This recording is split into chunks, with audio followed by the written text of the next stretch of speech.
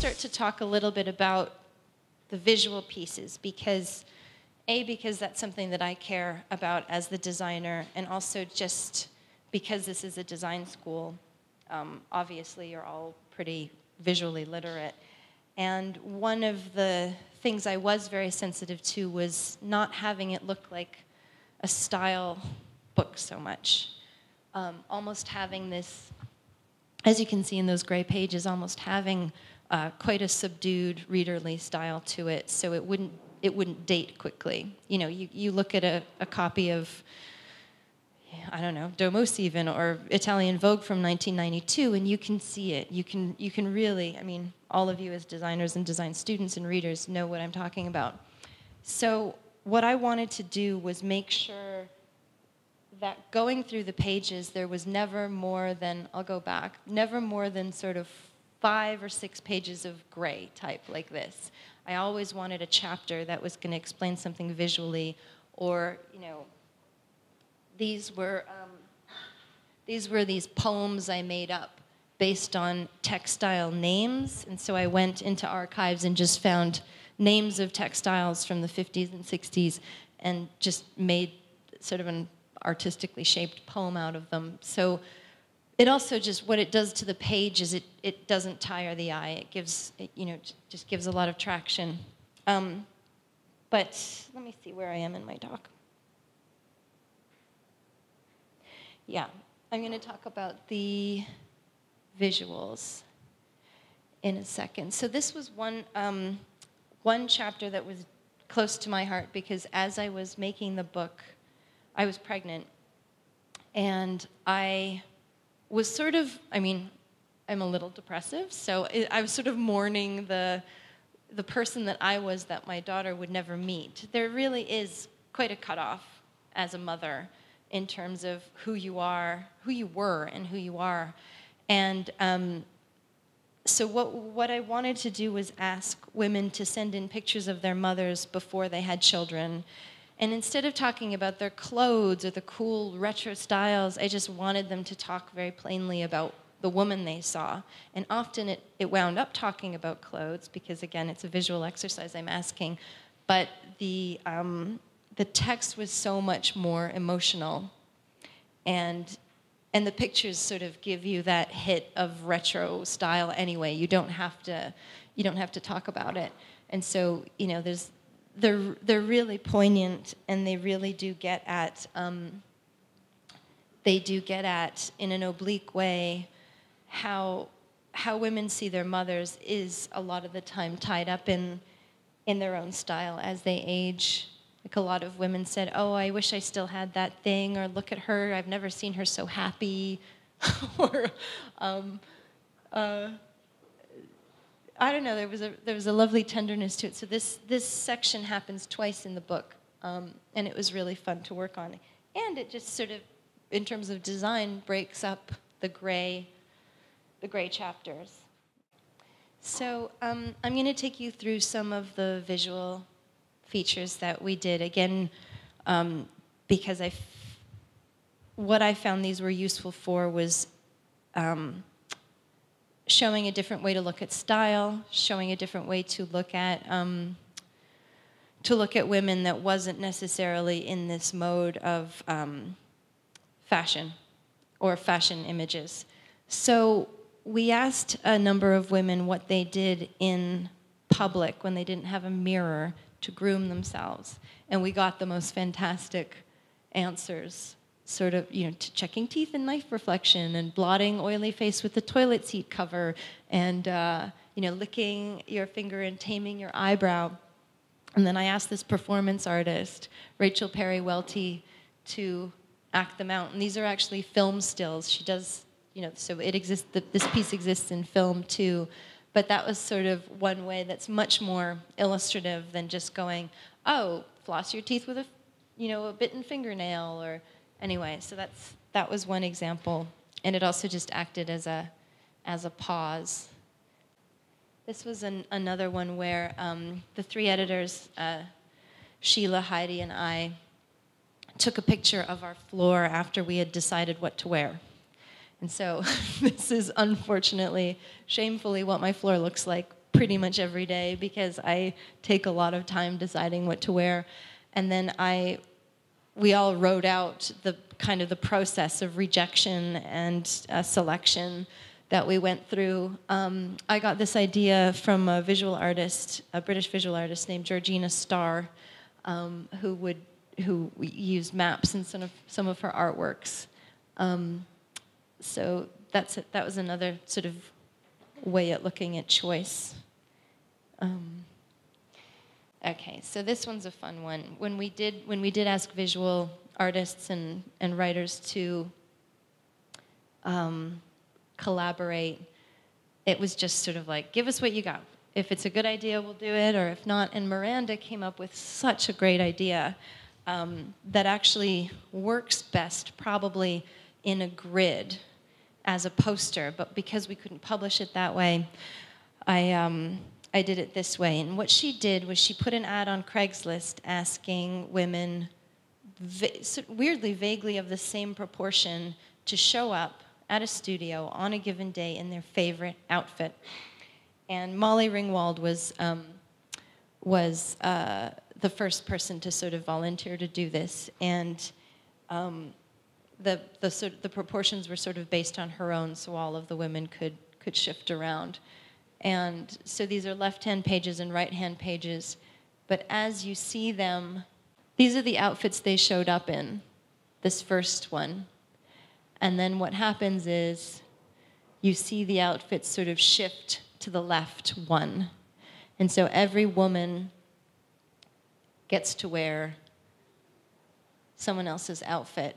And it's this lovely, quiet exercise in how we see women and how we judge them. So, if we saw Molly wearing that, or if we saw this, Molly's wearing her outfit, it's just, it almost, I don't even have to talk about it. It's just so fun to see. And when you do put it all in a grid, you see the outfit go diagonally down the page.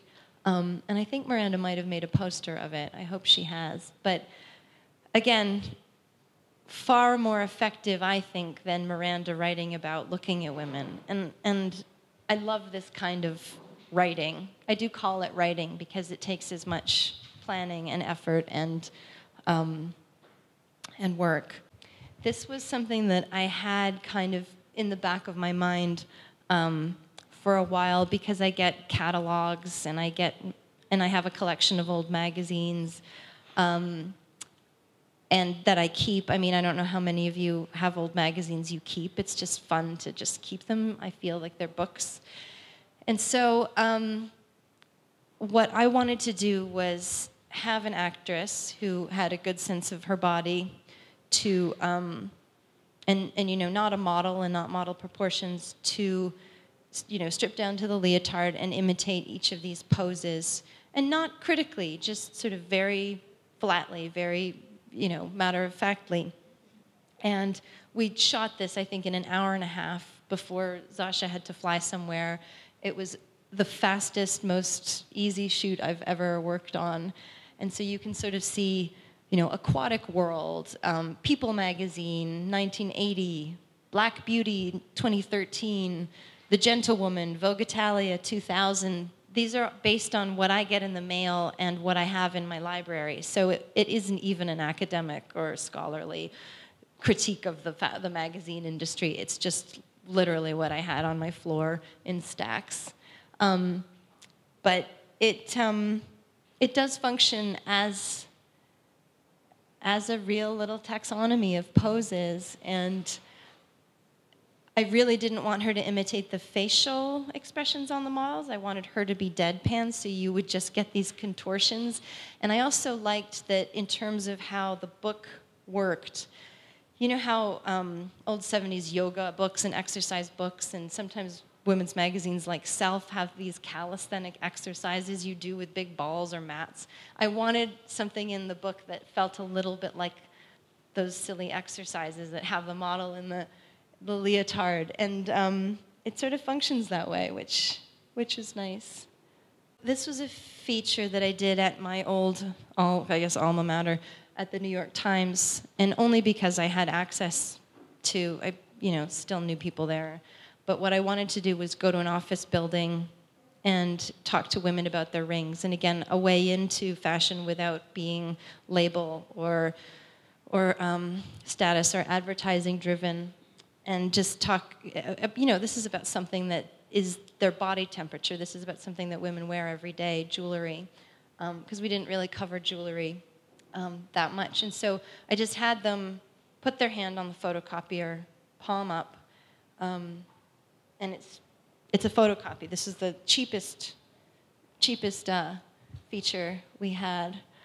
And the stories, I just taped on my iPhone. Okay, tell me about this ring. So it's, the gold one is a wedding band. The original wedding band has been lost. I also like to buy $10, $15 rings at flea markets, like this purple one. And anyway, it was a really, really easy, really fun way to get stories about jewelry and meaning, and also get these women's histories, like, this was my grandmother's, or I lost this for 10 years and then found it in a hoodie, and all these lovely little life stories.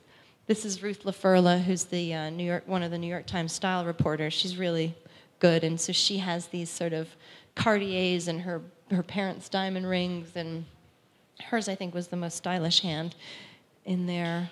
But again, just a very low-fi, low production value way to talk about style and design it. And the hands in the book are actual size, which was fun to do.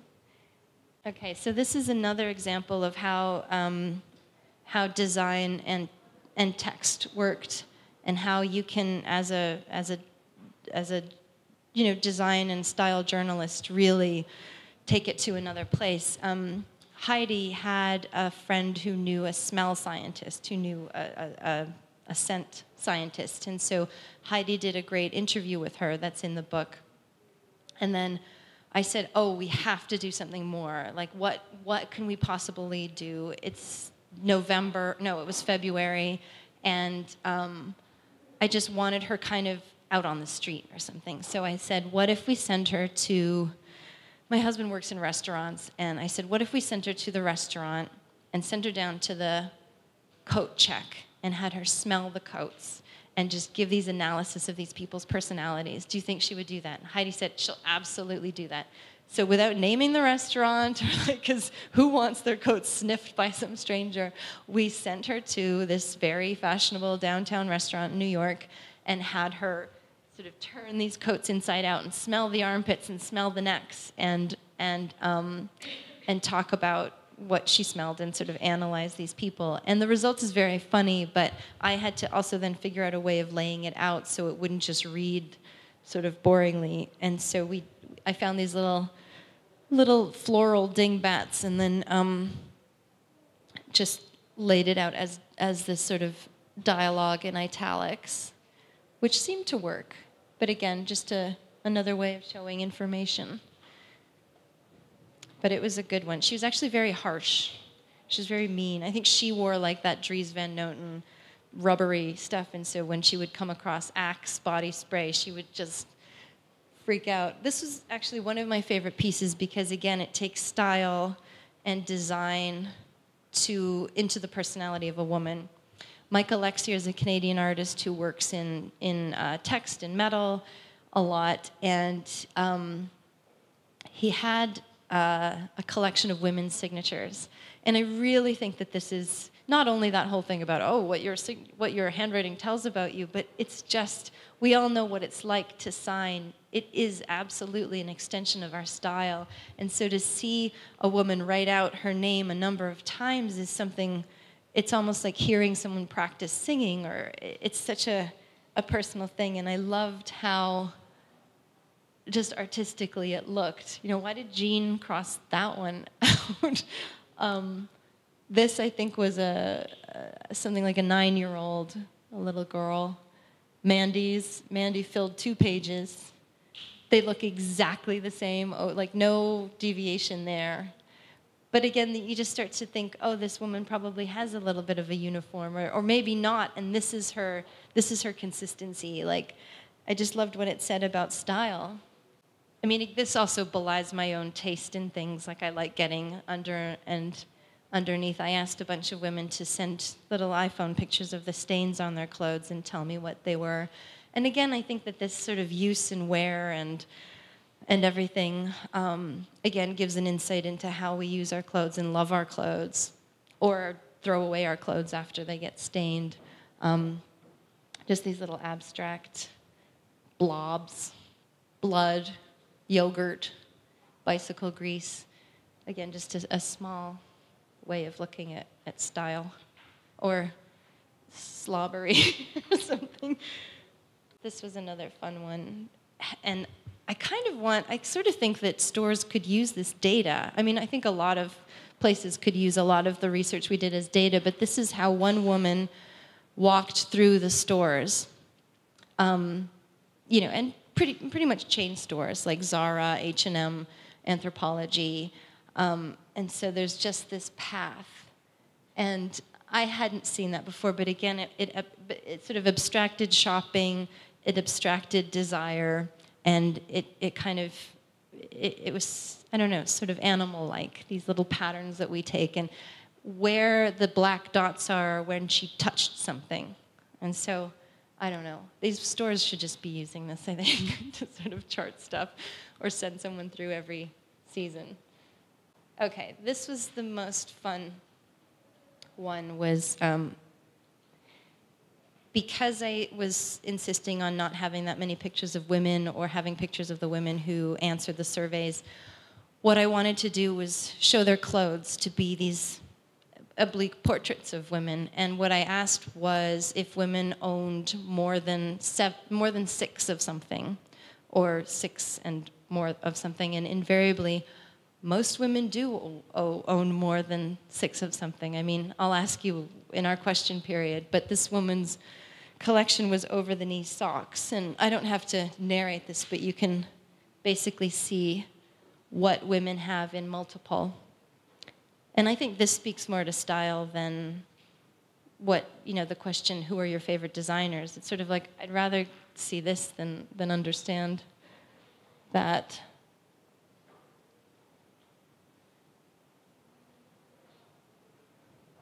And it does talk about, OCD and consumption and excess, that I think is a big part of what's happening now, and not a very good part.